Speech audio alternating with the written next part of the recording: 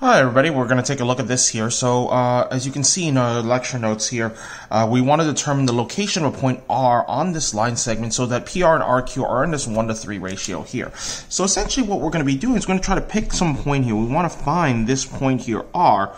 We don't know where it is. We want this to be at a 1:3 ratio. Now, note the numbers I'm writing here are not actual distances, this just represents ratios here. So this is essentially x and 3x here.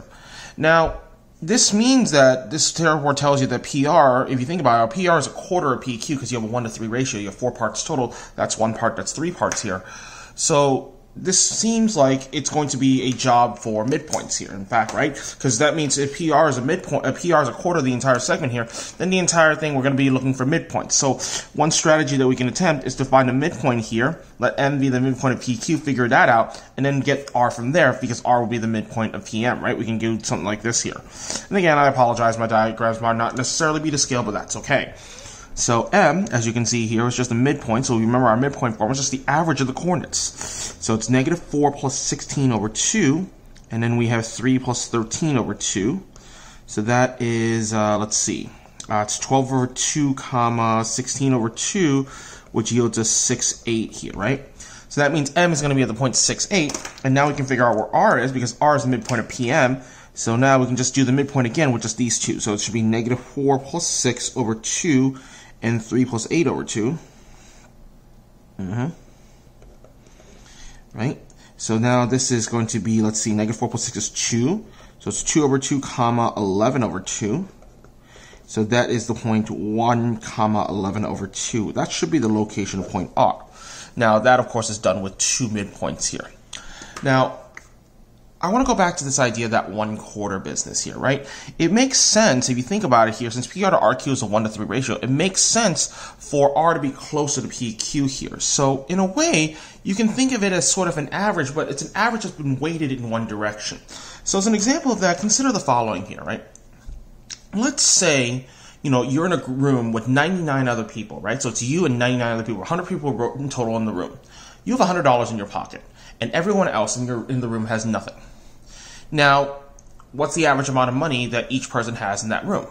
Well, it should be the total amount of money divided by the total number of people. Since you're the only person with money, it's $100 divided by 100 people, so that's $1 a person here. Note that that $1 is extremely close to 0 here. It's not, if it were just 1 and 1, it would just you and one other person, you had 100, the other person had nothing, then it would be just the average of 100, 0, or 50. But because there's just, you're being so outnumbered by the people who have no money, they're going to pull the average much closer to that. This is, you know, a very basic concept, what is known as a weighted average here. So in a way, you can think of R as sort of a weighted average between P and Q, where these weights are 1 and 3 here. So this is fine, but, you know, it may not necessarily work if you have other ratios, other non-friendly ratios. So we're going to see if we can come up with another way of dealing with this problem without having to worry about midpoints here. So I'm going to try this again. Again, we're going to do this here, and we want point R to be something like this here. Again, point R is going to be the point, we want this to be 1 to 3. We do not know where it is again. Now, if you remember at the beginning of the previous explanation, we talked about how that this was 1/4 of the entire segment here. And, you know, taking some inspiration from what came before, if you think about what's going on here, we can look at this big triangle like so, right? I can draw this big triangle. It's kind of like what we did when we did distance formula here. So here's point R, this is going to be my right triangle here, and we know that, you know, we have a horizontal and vertical here, so it should make sense that we can find the locations of point R. So point R should be at the point 16, comma 3.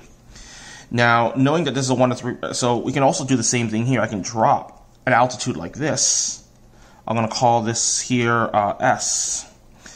And I can also draw a horizontal like this here and do this. I'm going to call this here T, right? So note how in this situation here, well, let's take a look. It shouldn't be too hard to show here that triangle PRS is similar to triangle PQR, right? Oh, I put R in 2 places. I apologize. Let's call this here V. PRS here and PQV are similar to one another, right? And because they both got right angles and they share this angle over here. So it should make sense that that's going to be the case here. And note in this situation here, we have a 1 to 3, we have a 1 to 4 ratio. No, it's not 1 to 3, it's 1 to 4 because we have this PR to PQ is 1 part to 4 parts here. Okay, so in order to determine the location of point R, well, let's have a look. If we look at the big triangle here, we know we drew the big triangle for a reason. We see that QV here has a length of 10, right? Now that 10 here is just because we go from y equals 3 to y equals 13, so that's a total of 10 up. Now note that in this situation here, right, this triangle PRS, all the sides of that triangle is 1/4 the sides of the big triangle here. So if I want to determine RS here, we know that this is 10. Therefore, it makes sense for us because of this whole similarity here. We know the similar triangle sides are in proportion. Because that 1 to 4 ratio exists with hypotenuses, it should exist for all the other corresponding sides. So this vertical leg here and this vertical leg should also be in a 1/4 ratio. Therefore, TV here, we know TV in this case should be 1/4 of 10. So that's 10 over 4, or 5 halves here, right? So that means this is 5 halves, and therefore I can put this 5 halves over here. And since we started from 3, we can go up by 5 halves, 3 plus 5 halves here. So we get 3 is just 6 over 2 plus 5 over 2. That gets us 11 over 2. And if you remember, that actually that agrees with the y-coordinate that we found before. Now, for a similar thing, we can do this for the x-coordinate here, right? We know PV here goes from -4 to +16 here. So this entire thing has a length of 20. Okay? And again, we have that 1 to 4 ratio here. So it makes sense that PS is 1/4 of PV here, and PV is 20, so therefore this is 5, and therefore we can add 5 to this. So we go from -4, we go 5 to the right, and that yields us the 1 we want here. So R is going to be at the point 1, 11 over 2, and if you note, that matches what we found here. So note that we actually have 2 different methods of doing this here. We can do this with the we can do this here with our midpoints. We can also do this here with the ratios here with similar triangles. And the similar triangle business is actually going to be really important to us. So I would suggest, if you weren't sure about how to do this, re-watch the second half of the video here and just make sure that you understand how this works, because we're going to take this to the next level.